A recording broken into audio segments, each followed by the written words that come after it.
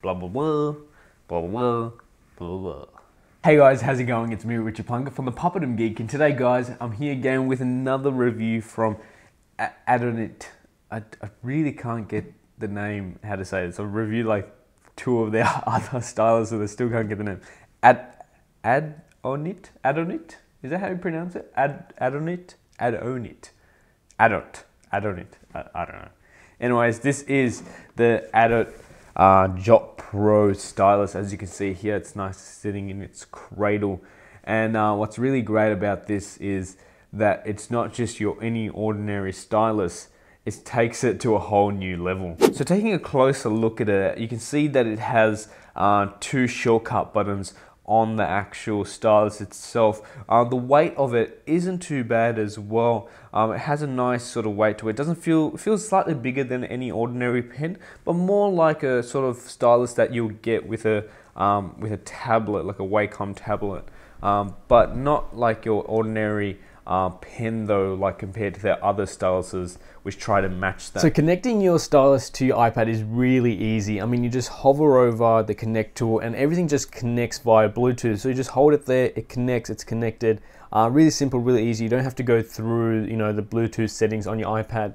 Also with this app in particular, and like the other apps, it says that you can, you're supposed to sort of customize your stylus to you. And over here, the LED actually changes colors as well, so you can do it whatever color you want to personalize your stylus to what you like. You can name your stylus and also choose if you're left-hander or right-hander and the type of writing style or drawing style that you use.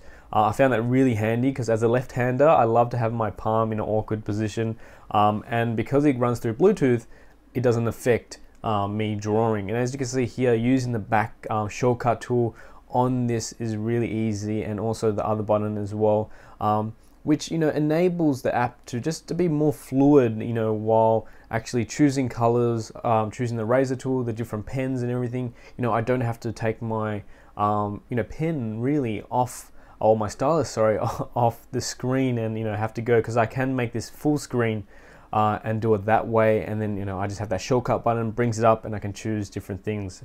And drawing's really easy too. I mean, I'm not the best of drawers now, but as you can see here, my little sketch. So overall, the Jot Pro is a really great tool for an artist, and I think it's a really great accessory for the pencil case. But at the same time, I don't see every single person going out and spending $150 for a stylus.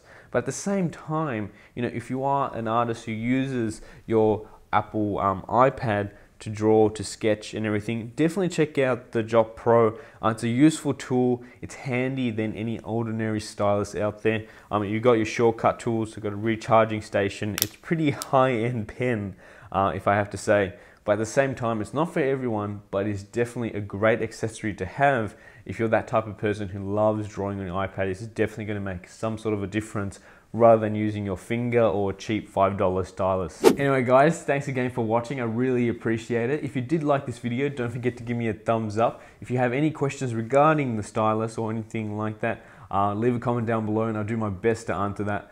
And as well, as I mentioned in my previous video when I reviewed the Instacube, don't forget to hashtag the Puppet Geek in anything you want to share with me, and I'll be checking that out thoroughly.